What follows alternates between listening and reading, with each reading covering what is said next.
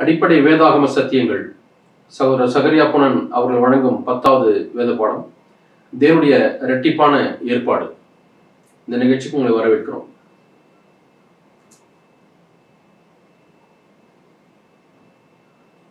We've been looking at the principles நாம் that are taught in வேதத்தினுடைய ஆரம்ப சில அதிகாரங்களிலே the Bible.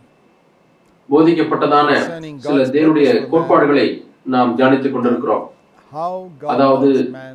தேவன் மனிதனை கொண்டிருக்கக்கூடிய நோக்கம், தேவன் We saw how sin எப்படி மனிதன் தமக்கு பதிலளிக்க வேண்டும் என்று விரும்புகிறார் basis on which என்பதையும் பார்க்கிறோம். நாம் பாவம் எப்படி ஆரம்பமானது என்பதை பார்த்தோம். our எந்த அடிப்படையிலே தேவன் நம்மை மன்னிக்கிறார், நம்முடைய பாவங்களை மன்னிக்கிறார் என்பதையும் நாம் பார்த்தோம். அதாவது our guilt is removed. கிறிஸ்து சிலுவையிலே அடைந்த மரணத்தின் மூலமாய் நம்முடைய குற்றம் நீக்கப்பட்டு விட்டது. That is all. ஆனால் துரதிர்ஷ்டவசமாக அநேக கிறிஸ்தவர்களுக்கு That guilt has அவர்களுக்கு அறிந்ததெல்லாம் இவ்வளவுதான். by அவருடைய குற்றம் Christ's death. எடுக்கப்பட்டு போயிட்டு என்று அறிந்திருக்கிறார்கள். Removal of guilt. அதுவும் கிறிஸ்து சிலுவையிலே மரித்தது நிமித்தமாய் அவருடைய பாவம் குற்றம் நீக்கப்பட்டு விட்டது என்று எண்ணுகிறார். இந்த குற்றம் நீக்கப்படுவது என்பது ஒரு கோப்பையிலே கோப்பை சுத்திகரிப்பது போல ஆகும். உங்களுடைய மேஜை, சாப்பாட்டு மேஜையிலே நீங்கள் சுத்திகரிக்கப்பட்டதான ஒரு கோப்பையை வைக்கிறீர்கள். அது அலங்காரத்திற்காக நாம் வைக்கவில்லை. அதை நாம் ஏதோ ஒன்றினாலே நிரப்ப முடியாத அதை நாம் சுத்தப்படுத்துகிறோம், அதை நாம் குடிக்கிறோம். ஆகவே தேவன் நம்முடைய இருதயத்தை சுத்தப்படுத்துகிறார். அதை சுத்தமாக வைப்பதற்காக அல்ல. நம்முடைய இருதயமானது ஒரு பாத்திரத்தை போல இருக்கிறது, ஒரு நிரப்பப்பட வேண்டிய ஒரு பாத்திரத்தை போல இருக்கிறது, அல்லது பாய்ந்து ஓடக்கூடியதான ஒரு வாய்க்காலாக இருக்கிறது. அந்த வாய்க்கால் சுத்தமாக இருக்கும் பொழுது தேவன் தம்முடைய ஜீவன் நதியை அந்த வாய்க்கால் மூலமாக மற்ற மக்களுக்கு பாய்ச்ச முடியும். ஆகவே அதற்காகத்தான் தேவன் நம்முடைய ரட்சிப்புக்காக ஒரு ஏற்பாடை செய்திருக்கிறார். அந்த ஏற்பாடு என்பது நம்முடைய கடந்த காலத்தினுடைய குற்றத்தோடு இடைபடுவது மட்டுமல்ல, நம்முடைய எதிர்காலத்திற்கும் அது போதுமானதா இருக்கிறது. அவருடைய கிருபையானது கடந்த காலத்துக்குரிய நம்முடைய தேவைக்கும் போதுமானதா இருக்கிறது. நம்முடைய எதிர்காலத்திற்கும் நாம் மற்றவர்களை ஆசீர்வதிப்பதற்காக அந்த கிருபை போதுமானதா இருக்கிறது. எதிர்காலத்திலே நம்முடைய பிரச்சனை அடிப்படையாக இரட்டிப்பா இருக்கிறது. ஒன்று, நமக்கு குற்றம், அநேக ஆண்டுகளாக நாம் பாவத்திலே வாழ்ந்தது நிமித்தமாய் வந்த குற்றங்கள். அப்படியே தேவன் நம்முடைய கடந்த கால குற்றங்களை மன்னிப்பார் என்று சொன்னால் நமக்கு இன்னொரு பிரச்சனை இருக்கிறது. நம்முடைய பெற்றோர் மூலமாக ஆதாமிடத்திலிருந்து நாம் பெற்றுக்கொண்டதான ஒரு சுபாவம், அது நம்முடைய வாழ்க்கையில பாவத்தை உற்பத்தி செய்து கொண்டே இருக்கிறது. அதோடு கூட எப்படி நாம் இடைபடுவது?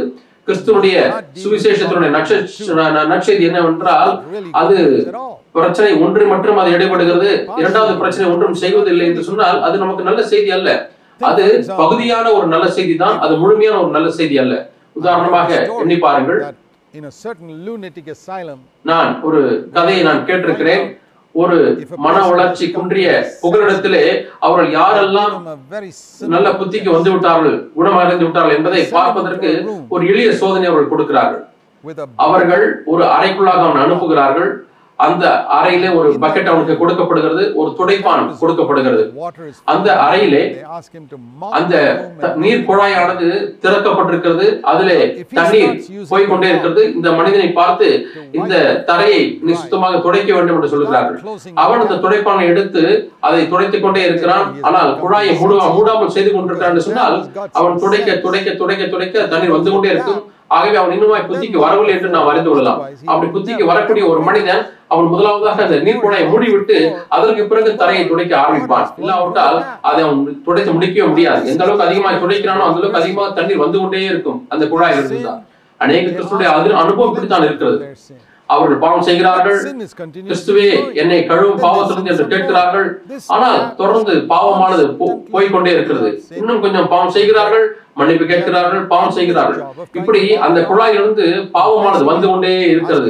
இப்பொழுது முடிவில்லாத ஒரு வேலையாகிய அதை துடைத்துக் கொண்டே இருப்பது போல ஆண்டவரே நீ மன்னியும் என்று அறிக்கையிடுகிறார்கள், சுத்திகரியும் என்று கேட்கிறார்கள். இன்னும் அதிகமாய் பாவம் செய்கிறார்கள், அவர்கள் இன்னுமாய் சுத்திகரிக்கப்படுகிறார்கள், மன்னிப்பை கேட்கிறார்கள். இப்படி முடிவில்லாமல் அது போய்கொண்டே இருக்கிறது. இது நல்ல ஒரு செய்தி அல்ல. உண்மையாலுமே இது நல்ல ஒரு செய்தி அல்ல. ஒரு விதத்திலே சொல்ல போனால் இது ஒரு கெட்ட செய்தியாகத்தான் இருக்கிறது. ஆனால் தேவன் நம்மை இந்த சத்தியத்தினுடைய சுவிசேஷத்தினுடைய நல்ல செய்தியுடைய ஒரு பகுதியை மட்டும் தேவன் கொடுக்கவில்லை. இரண்டாவது நல்ல செய்தி என்ன என்று சொன்னால், இதை பிசாசு அநேகருடைய கண்களுக்கு மறைத்திருக்கிறான். வேதம் சொல்லுகிறது அவருடைய கிருபை ஐஸ்வர்யத்தினாலே நமக்கு பாவ மன்னிப்பாகிய மீட்பு நமக்கு இருக்கிறது. இது தேவனுடைய கிருபை நமக்கு செய்யக்கூடிய முதலாவது காரியம். எபேசியர் 1ஆம் அதிகாரத்திலே நாம் அதை வாசிக்கிறோம். எபேசியர் 1ஆம் அதிகாரம் 7ஆம் வசனத்திலே அவருடைய கிருபையின் ஐஸ்வர்யத்துக்கு தக்கவாறு பாவ மன்னிப்பாகிய மீட்பு நமக்கு உண்டாயிருக்கிறது வாசிக்கிறோம். ஆனால் தேவனுடைய கிருபையானது இன்னும் அதிகமாக நமக்கு செய்கிறது. அதை ரோமர் 6ஆம் அதிகாரத்திலே 14ஆம் வசனத்திலே வாசிக்கிறோம். இப்பொழுது நீங்கள் கிருபைக்கு கீழ் வந்தபடினாலே பாவம் உங்களை ஆளாது என்று வாசிக்கிறோம். இதுவரைக்கும் ஆண்டு கொண்டிருந்த பாவம் இன்னும் உங்களை ஆளுகை செய்யாது. ஆகவே என்னுடைய இரண்டாவது பிரச்சனையும் தேவனுடைய கிருபையினாலே தீர்க்கப்படுகிறது. பழைய ஏற்பாட்டு காலத்திலே மக்களுக்கு கிருபை இல்லாத காலங்களிலே அவர்கள் இந்த வாழ்க்கை அனுபவிக்க முடியவில்லை. கிறிஸ்து வரும் வரை நாம் யோவான் 1:17 வாசிக்கிறோம். மோசே மூலமா நியாயப்பிரமாணம் வந்தது. கிருபை இயேசு கிறிஸ்துவ கிருபையை கொண்டு வந்தார் என்று வாசிக்கிறோம். கிருபை என்பது இயேசு கிறிஸ்துவின் இயற்கைக்கு அப்பாற்பட்டதான சக்தி. அது நம்முடைய கடந்த கால குற்றத்தோடு இடைபடுகிறது. அதே சமயத்திலே பாவ சுபாவத்தை மேற்கொள்ளும்படியாக நாம் பிறந்த இந்த பாவ சுபாவத்தை மேற்கொள்ளும்படியாக நமக்கு உதவி செய்கிறது. ஆக இதுதான் தேவனுடைய இரட்டிப்பான ஒரு ஏற்பாடு. நம்முடைய இரட்டிப்பான பிரச்சனைக்கு அவர் கொடுக்கக்கூடிய இரட்டிப்பான ஒரு ஏற்பாடு. தேவன் நம்மிடத்தில் என்ன எதிர்பார்க்கிறார்? நாம் பெற்றுக்கொள்ள வேண்டும். யாராவது ஒரு வரத்தை நமக்கு கொடுக்கிறார் என்று சொன்னால், கடந்த வேத பாடத்திலே நான் உங்களுக்கு சொன்னேன், ஒரு தகப்பன் செக்கை கொடுக்கிறார் தண்டத்தொகையை கட்டுவதற்கு. அதை பெற்றுக்கொள்ளாவிட்டால் அவன் அதில் நுழையாக போவதில்லை. அதே போல தேவன் நமக்கு ஒன்றை கொடுக்கும் பொழுது நாம் அதை ஏற்றுக்கொள்ள வேண்டும். மன்னிப்பை கொடுக்கும் பொழுது ஆண்டவரே உமக்கு நன்றி என்று நான் அதை எடுத்துக் கொள்கிறேன். ஆண்டவர் வல்லமையை கொடுக்கிறார், வல்லமையும் கொடுக்கிறார், மன்னிப்பையும் கொடுக்கிறார். இந்த இரண்டு ஈவுகளை தேவன் நமக்கு கொடுக்கிறார். அந்த பெந்தெகோஸ்தே நாளிலே பேதுரு முதல் சுவிசேஷ செய்தியை பிரசங்கத்தை அங்கே பிரசங்கித்துக் கொண்டிருக்கிறார். கிறிஸ்து அவர் உயர்த்தப்பட்டதை குறித்து அவர் பேசுகிறார். அநேகர் குற்ற உணர்வு அடைந்தார்கள். அப்போஸ்தலர் 2ஆம் அதிகாரம் 37ஆம் வசனத்திலே வாசிக்கிறோம். அநேக ஜனங்கள் தாங்கள் குற்ற உணர்வு அடைந்தார்கள் இருதயத்திலே. அவர்கள் பேதுருவை பார்த்து மற்ற சகோதரர்களை பார்த்தும், சகோதரரை நாம் என்ன செய்ய வேண்டும் என்று கேட்டார்கள். பேதுரு சொன்னார், மனம் திரும்புங்கள், மனம் திரும்பி ஞானஸ்நானம் பெற்றுக் கொள்ளுங்கள், இயேசு கிறிஸ்துவின் நாமத்தினாலே ஞானஸ்நானம் பெற்றுக் கொள்ளுங்கள். அப்பொழுது உங்களுக்கு 2 வரங்கள் பெறுவீர்கள். முதல் வரம் பாவ மன்னிப்பு, இரண்டாவது பரிசுத்த ஆவியினுடைய வல்லமை. ஒன்று மன்னிப்பு, இன்னொன்று வல்லமை. நமக்கு இரண்டுமே தேவைப்படுகிறது. நாம் கிறிஸ்துவ வாழ்க்கை தேவன் விரும்புகிறவனுமாய் வாழ வேண்டும் என்று சொன்னால் இந்த இரண்டுமே நமக்கு தேவைப்படுகிறது. மன்னிப்பு மட்டுமல்ல, அல்லது வல்லமை மட்டுமல்ல.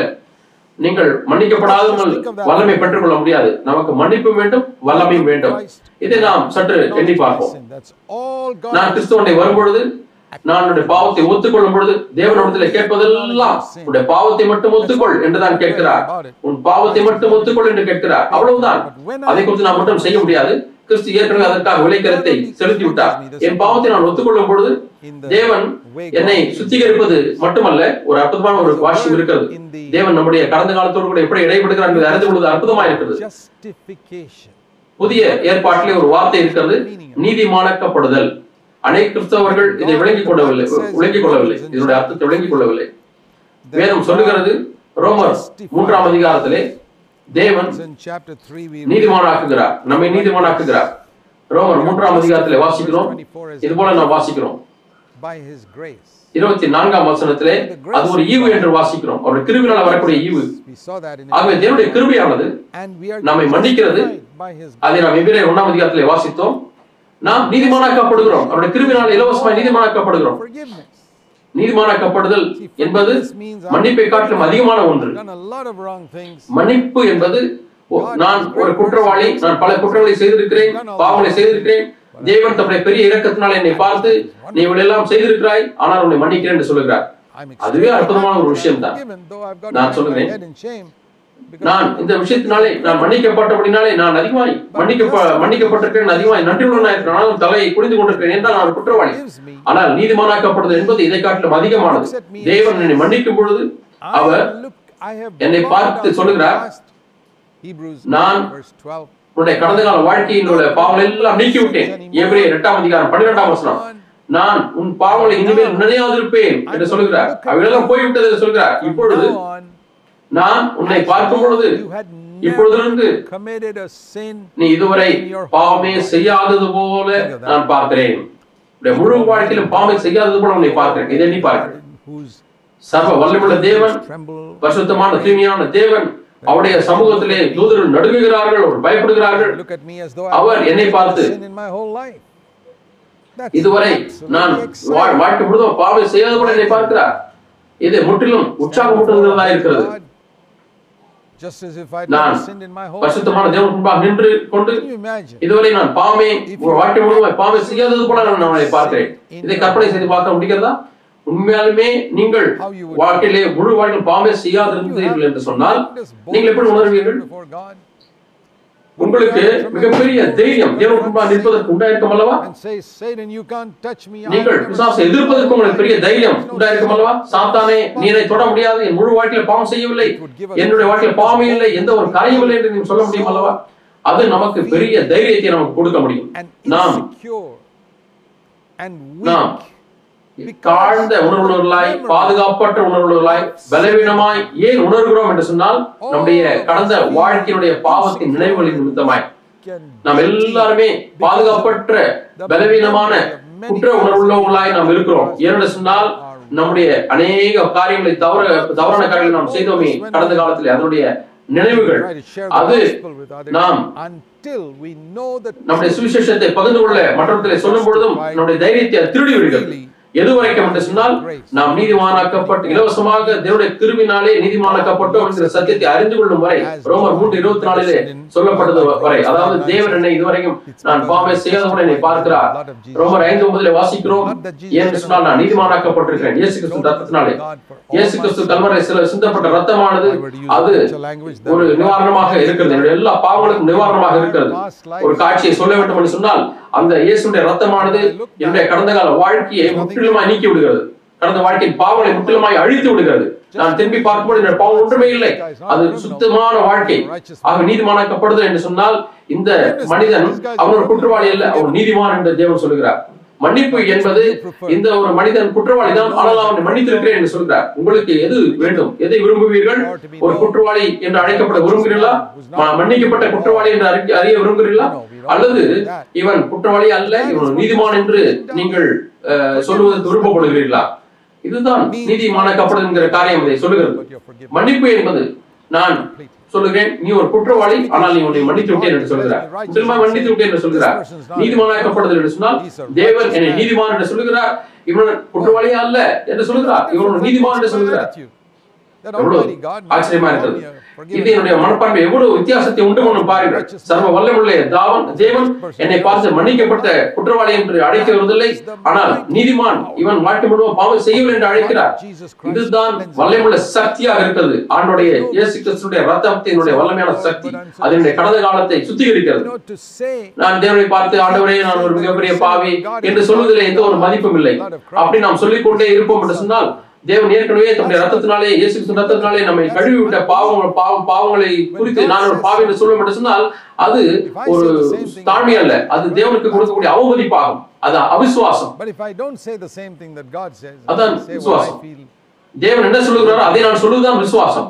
ஆனால் தேவன் சொல்லுகிறதை விட்டுவிட்டு நான் என்ன உணர்வு கொண்டிருக்கிறேன் அதை சொல்லுவது என்பது அவிசுவாசம், அது தாழ்மை அல்ல.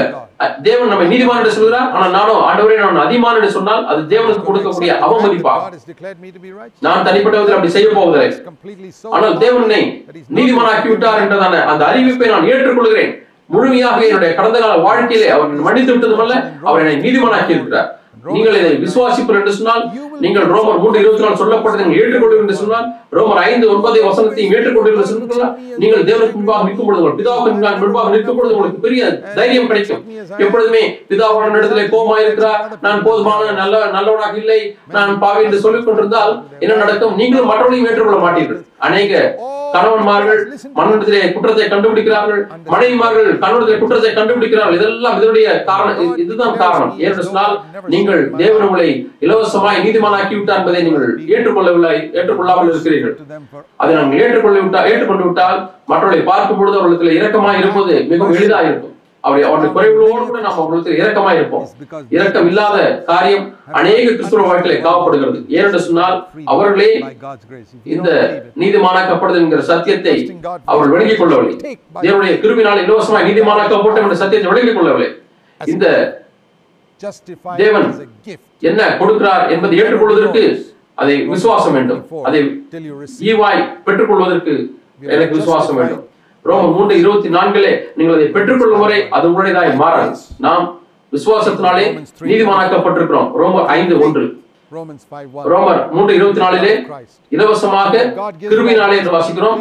ரோமர் 5:1 விசுவாசத்தினாலே என்று வாசிக்கிறோம். ஆகவே தேவன் விசுவாசத்தினாலே கொடுக்கும் பொழுது, கிருபையிலே கொடுக்கும் பொழுது நான் விசுவாசத்தில் ஏற்றுக்கொள்கிறேன். நான் தேவனுக்கு முன்பாக நீதிமான் என்று அறிவிக்கப்படுகிறேன். இதுவரை பாவம் செய்யாத போல நான் நிற்கிறேன்.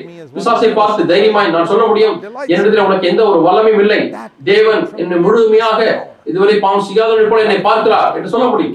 இது நமக்கு மிகப்பெரிய சக்தியை கொடுக்கிறது. இயேசு கிறிஸ்துவின் ரத்தமானது என்னுடைய கடந்த காலத்தை பொறுப்படுத்தி விட்டது. இதை நான் மீண்டும் மீண்டுமாய் வலியுறுத்த முடியாது விரும்புகிறேன். என்றால் அநேக விசுவாசத்தில் இதுதான் மிகப்பெரிய பிரச்சனையா இருக்கிறது. ஒரு காலம் அவர்கள் தன்னுடைய கடந்த கால வாழ்க்கையை குற்ற உணர்வை அவர்கள் விட்டு விடுவதே இல்லை. பிசாசு அவர்களை தொடர்ந்து அவளை துன்புறுத்திக் கொண்டே இருக்கிறார். என்றால் அவர் நீதிமானாக்கப்பட்ட சத்தியத்தை அவர்கள் விளங்கிக் கொண்டவர்களே. ஆகவே உங்களுடைய வாழ்க்கையில் நீதிமானாக்கப்படுதல் என்பதான ஒரு தெளிவான கிறிஸ்துவ அஸ்திவாரம் போடப்படவில்லை என்று சொன்னால் உங்களுடைய வீடானது அது கட்டப்பட்ட பிறகு ஆடிக்கொண்டே இருக்கும். ஒரு நாள் இடிந்து விழுந்து விடும்.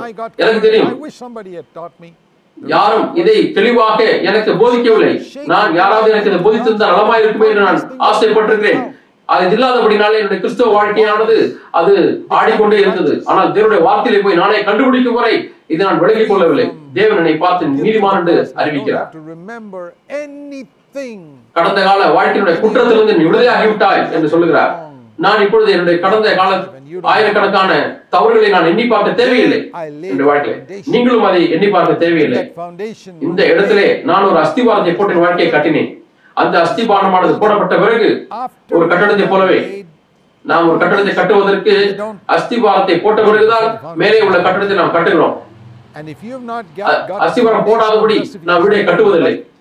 அதே போல நீங்கள் கிறிஸ்தவ வாழ்க்கையிலே நீதிமானாக்கப்படுதல் என்கிற தெளிவான சத்தியமான அஸ்திபாரம் போடப்படவில்லை என்று சொன்னால் உங்களுடைய கிறிஸ்தவ வாழ்க்கையானது ஆடுகிறது. அது நீங்கள் கீழ் விழுந்து விடுவதற்கு சோதிக்கப்படுகிறீர்கள். நீங்கள் கீழ் விழுந்து விடுவீர்கள் என்றால் அஸ்திபாரம் சரியில்லை. அஸ்திபாரம் கட்டப்பட்ட பிறகு நாம் அடுத்த படிக்கு நாம் செல்லலாம். அது நம்முடைய இரண்டாவது பிரச்சனை. அது என்னவென்றால் நமக்கு வல்லமை இல்லை. நாம் ஜெயம் பெறுவதற்கு இந்த நம்முடைய சுபாவத்தை மேற்கொள்வதற்கு நமக்கு வல்லமை இல்லை. அதற்கு தேவன் நமக்கு வல்லமையான பரிசுத்த ஆவியானவருடைய ஆவியானவர் கொடுக்கிறார். பழைய ஏற்பாட்டிலே ஜனங்கள் இந்த பரிசுத்த ஆவியானவரை தங்களுடைய உள்ளாக பெற்றுக்கொள்ள முடியவில்லை. ஏன் என்று தெரியுமா? அவருடைய இருதயமானது இயேசுவிடத்தில் சுத்திகரிக்கப்படவில்லை. பரிசுத்த ஆவியானவர் ஒரு காலம் அந்த அப்படிப்பட்ட இருதயத்திலே வர முடியாது. சுத்தமற்ற இருதயத்திலே பரிசுத்த ஆவியானவர் வந்து வாசம் பண்ணவே முடியாது. அவர் ஜனங்கள் மீது வரலாம். அவர்களுக்கு சில காரியங்களை செய்வதற்கு, சில வேலைகளை செய்வதற்கு அவர்களுக்கு பலத்தை கொடுக்கலாம். சிம்சோன் அவன் ஒரு ஆளாக நூற்றுக்கணக்கான பெலிஸ்தியர்களை அவன் கொன்றான். ஆகவே மக்களுக்கு தேவன் பிரசங்கிப்பதற்கு வல்லமையை கொடுக்கலாம். வியாதியஸ்தர்களை சுகமாக்குவதற்கு இவர்களெல்லாம் வெளியரங்கமாய் காணப்படக்கூடிய வல்லமை பழைய ஏற்பாட்டில் இதைத்தான் நாம் வாசிக்கிறோம். தீர்க்கதரிசிகளிலே அவர்களுக்கு வல்லமை இருந்தது. ஆனால் அவர்களுக்குள்ளாக வாழ்ந்து அவனை சுத்தமாக்க முடியவில்லை. இயேசு கிறிஸ்து வரும் வரை இயேசு கிறிஸ்து வந்து இந்த உலகத்தினுடைய பாவங்களுக்காக மரித்து அவன் அதன் மூலமாக மனிதனுடைய இருதயமான சுத்தமாய் மாறுவதற்கு ஒரு ஏதுவை உண்டாக்கி இருக்கிறார். அப்பொழுது பரிசுத்த ஆவியானவர் வந்து எனக்குள்ளாக அவர் வாசம் பண்ண முடியும். இதுதான் பெந்தேகோஸ்தே நாளினுடைய முக்கியத்துவம். பெந்தேகோஸ்தே நாளில் பரிசுத்த ஆவியானுடைய வல்லமை பரிசுத்த ஆவியானவர் ஊற்றப்பட்டார். அது கிறிஸ்து சிலுவையை மரிப்பதற்கு முன்பதாக நடைபெற முடியவில்லை. ஆக கல்வாரி என்பது பெந்தேகோஸ்துக்கு முன்பாக நடக்க வேண்டிய ஒரு சம்பவமாக இருந்தது. ஆக கிறிஸ்து சிலுவையை மரித்த பொழுது அது எனக்கு ஒரு ஏற்பாட்டை உண்டாக்கி இருக்கிறது. என்னுடைய பாவமான சுத்திகரிக்கப்படுவதற்கு அது ஒரு ஏற்பாட்டை உண்டாக்கி இருக்கிறது. என்னுடைய இருதயம் சுத்திகரிக்கப்படுவதற்கு ஒரு ஏது உண்டாக்கி இருக்கிறது. இப்பொழுது பரிசுத்த ஆவியானவர் வர முடியும். அவர் உள்ளே வந்து எனக்கு ஒரு வல்லமையை கொடுக்க முடியும். ஒரு கிறிஸ்துவ வாழ்க்கையை எப்படி வாழ வேண்டும் அப்படி வாழ்வதற்கு எனக்கு வல்லமையை கொடுக்கிறது. நம்மில் அநேகர் நாம் உண்மையான கிறிஸ்துவா இருக்கிறோம். நாம் எவ்வளவு முயற்சித்திருக்கிறோம். பாவத்தை மேற்கொள்வதற்கு எவ்வளவு முயற்சித்திருக்கிறோம். பாவத்தை மேற்கொள்வது என்பது ஒரு பெரிய போராட்டமாக இருக்கிறது. நாம் முயற்சி செய்து நாம் சில சமயத்தில் ஜெயம் பெறுகிறோம், சில பேர்கள் விட்டு விடுகிறோம். அது நமக்கு பெரிய பிரச்சனையாக மாறிவிடுகிறது. நாம் இதை எப்படி நாம் கற்பனை செய்து பார்க்கலாம். உங்களுக்கு மின்சாரத்தை பற்றி தெரியாது என்று வைத்துக் கொள்வோம். மின்சாரம் அறியாத காலம் ஒரு மின் விசிறி இருக்கிறது. நீங்கள் ஒரு அறைக்குள்ளே போகிறீர்கள், ஒரு மின் விசிறி இருப்பதை பார்க்கிறீர்கள். ஒரு கூரையில் இருக்கக்கூடிய ஒரு மின் விசிறி can make the room cool. இந்த மின்விசிறி சுற்றும் பொழுது உங்களுக்கு காற்று வரைக்கும் இந்த அறை அது குளிராக மாறும் என்று சொல்லுகிறார்கள். ஆகவே நீங்கள் அதிலே அந்த மின்விசிறியிலே ஒரு மூலையில நீங்கள் ஒரு கயிறை கட்டி அந்த கயிறை வெட்டி சுத்தி கொண்டே இருக்கிறீர்கள். ஆனால் இப்படியே நீங்கள் எவ்வளவு நேரம் சுற்றி கொண்டே இருக்க முடியும்? கொஞ்ச நேரம் கழித்து நீங்கள் களைத்து விடுவீர்கள், நீங்கள் அதை விட்டு விடுவீர்கள். இதுதான் அநேக கிறிஸ்தவருடைய அனுபவமாக இருக்கிறது. அவர்கள் மனுஷிக பலத்திலே முயற்சி செய்து பார்க்கிறார்கள் இந்த கிறிஸ்தவ வாழ்க்கை வாழ்வதற்கு. கடைசியாக தாங்கள் தோற்றுவிட்டோம் என்று ஒத்துக்கொள்கிறார்கள். இதுதான் நியாய பிரமாணத்தின் கீழாக வாழக்கூடிய வாழ்க்கை. பிரமாணத்தின் கீழாக நீங்களாகவே உங்களுடைய ஃபேனை சுற்றி கொண்டே இருக்க வேண்டும், மின்விசை சுற்றி கொண்டே இருக்க வேண்டும். நீங்கள் களைத்து போகிறீர்கள், விட்டு விடுகிறீர்கள். அப்பொழுது யாரோ ஒருவர் உங்களை பார்க்கிறார், இப்படி நீங்கள் ஃபேனை சுற்ற தேவையில்லை, ஃபேன் இப்படி சுத்தக்கூடாது என்று சொல்கிறார்கள். நீங்கள் அந்த சுவிட்சை போடுங்கள் என்று சொல்கிறார். மின்சாரமானது அந்த மின்விசிறிக்குள்ளாய் பாய்ந்து செல்லட்டும். அந்த மின்சாரம் சக்தியானது பாய்ந்து செல்லும் பொழுது உங்களுக்கு கையில் பொழுது தேவையில்லை. அது இந்த மின்விசிறிக்குள்ளாக வல்லமை வருகிறது. அந்த மின் சக்தி வந்து அந்த மின்விசிறை சுற்றி கொண்டே இருக்கிறது, சுற்ற வைத்துக் கொண்டே இருக்கிறது. ஒரு காலம் நீங்கள் களைப்படைவதில்லை. 24 மணி நேரம் 42 மணி நேரம் பிரச்சனையே இல்லை, மின்விசிறி ஓடிக்கொண்டே இருக்கும். Until electricity was அந்த மின்சாரம் பாய்ந்து செல்கிறது. Of course, people couldn't have fans running like that. மின்சாரம் கண்டுபிடிக்கப்படுவதற்கு முன்பதாக மக்களுக்கு இப்படிப்பட்ட மின்விசிறி சுற்றக்கூடிய மின்விசிறி இல்லை. ஆகவே உங்களுக்கு கிருபை என்பதை நீங்கள் விலகிக் கொள்ளவில்லை என்றால் நீங்கள் இந்த வல்லமையை அனுபவிக்க முடியாது. நீங்கள் கிறிஸ்துவ வாழ்க்கையை வாழ்வதற்கு ஒரு மனிதன் மின்விசிறியை தானாக சுற்றி வாழ்வது போல நீங்கள் முயற்சிக்கிறீர்கள். அவர்கள் களைத்து போகிறார், கொஞ்ச நேரம் கழித்து விட்டு விடுவார்கள். அந்த பாவமான காரியங்களை மீண்டுமாய் நீங்கள் செய்து கொண்டே இருப்பீர்கள். அதை செய்யக்கூடாதுதான், ஆனால் செய்து கொண்டே இருப்பீர்கள். ஆனால் நீங்கள் தேவனுடைய வழியை விளங்கிக் கொண்டீர்கள் சொன்னால், அதாவது தேவன் தம்முடைய பரிசுத்தாவின் வல்லமை உங்களுக்கு கொடுக்கிறார் என்பதை அறிந்து கொண்டால், அது மின்சார சக்தியை போலவே தான். திடீரென்று உங்களுக்கு ஒரு வல்லமை கிடைக்கிறது. நான் இன்னொரு விளக்கத்தை உங்களுக்கு சொல்கிறேன். ஒரு மின்சார பல்பை எடுத்துக் கொள்ளுங்கள். அந்த பல்பானது தானாக எரிய முடியாது. அது எரியக்கூடிய திறன் அதற்கு இருக்கிறது, ஆனால் தானாக அதை செய்ய முடியாது. மின்சாரம் அதற்குள்ளே போனால்தான் அந்த பல்ப் எரியும். இதுதான் மனிதனுடைய காட்சியாக இருக்கிறது. மனிதனுக்கு அவனுக்கு திறமை இருக்கிறது. ஒரு பல்பில் இருக்கக்கூடிய திறனை போல மனுஷனுக்கு திறமை இருக்கிறது, தேவனுடைய சுபாவத்தை பிரதிபலிப்பதற்கு. ஆனால் அது பிரதிபலிப்பதற்கு வல்லமை இல்லை. ஆனால் பரிசுத்த ஆவியின் உள்ளே வரும்பொழுது எப்படி மின்சாரமானது ஒரு பல்புக்குள்ளே வந்து அது எழுதுகிறதோ அதே போல. ஆகவே இந்த பல்புக்கு எவ்வளவு அது பிரயாசப்படுகிறது, அது எரிவதற்கு எவ்வளவு பிரயாசப்படுகிறது. அது தன்னை அப்படியே மின்சாரத்திற்கு உள்ளே வருவதற்கு அனுமதிக்கிறது. இப்போது அது திறமை இல்லாமல் பிரயாசம் இல்லாமல் எரிகிறது. கிறிஸ்துவ வாழ்க்கையும் அதே போலதான். நீங்கள் பரிசுத்த ஆவியானவர் உங்களுக்குள்ளே வந்து உங்களை நிரப்பும்படியாக அனுமதிப்பார் என்று சொன்னால், அது கிருபையை கொடுப்பதற்கு உங்களுக்கு அனுமதிப்பார் என்று சொன்னால், அது உள்ளே வந்து உங்களுடைய இன்னொரு சுபாவம் இருக்கிறது அல்லவா, உங்களை கீழே நோக்கி இழுக்கக்கூடிய சுபாவம், அதோடு கூட அது இடைப்படுகிறது. ஆக இதுதான் தேவன் நமக்கு கொடுத்திருக்கக்கூடிய இரட்டிப்பான ஏற்பாடு. நம்முடைய இரட்டிப்பான பிரச்சனைக்கு அவர் கொடுத்திருக்கக்கூடிய இரட்டிப்பான ஏற்பாடு. கடந்த காலத்தினுடைய தோல்விக்கு மன்னிப்பும் நீதிமானாக்கப்படுதலும், நம்முடைய தீமையான அந்த சுபாவம், அதை மாம்சம் என்று வேதம் அழைக்கிறது. அந்த கெட்டுப்போன அந்த சுபாவம், தீய சுபாவம் நாம் ஆதாமத்தில் பெற்றுக்கொண்டோமே, அதை மேற்கொள்வதற்கு நம்முடைய பரிசுத்தாவின் வல்லமை, அதனோடு மாம்சத்தோடு போராடுவதற்கு அந்த பரிசுத்தாவின் வல்லமை கொடுத்திருக்கிறார். ஆனால் அந்த பல்பில் ஒரு பெரிய வித்தியாசம் உண்டு. நமக்கும் பல்புக்கும் ஒரு வித்தியாசம் உண்டு. அந்த பல்பு தானாக எரிய வேண்டும் என்று நினைக்கும் போது எரிவதில்லை. அது ஜீவனற்ற ஒரு பொருள். மின்சாரம் வந்தால் அது எரிகிறது, அது அப்படியே விட்டு கொடுக்கிறது, அது அந்த விளக்கு எரிகிறது. ஆனால் நம்முடைய விஷயத்திலே நாம் ஒரு தெரிவை செய்தாக வேண்டும். நாம் ஒரு தெரிவை செய்யாவிட்டால்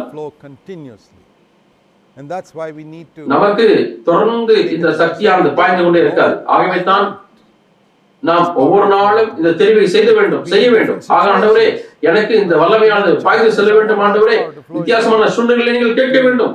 நீங்கள் ஒரு தெரிவு செய்ய வேண்டும். ஆமாண்டவரே, இந்த நேரத்தில் தேவனுடைய வல்லமை எனக்குள்ளாக பாய வேண்டும். ஆண்டவரே, இந்த பிரச்சனை மேற்கொள்வதற்கு எனக்கு வல்லமை தாரும்.